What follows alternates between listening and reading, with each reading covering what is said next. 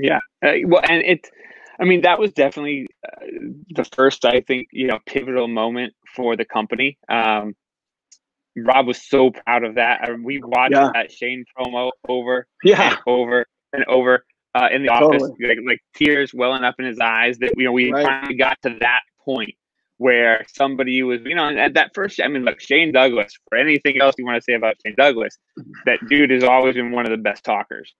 Oh yeah. And he did this amazing promo about how just like he put ECW on his back, he's going to put XPW on his back and build this company. And it was, I mean, certainly in the history of XPW, it was top, one of the top few, if not the top promo in terms of both delivery and what it meant and impact. Right.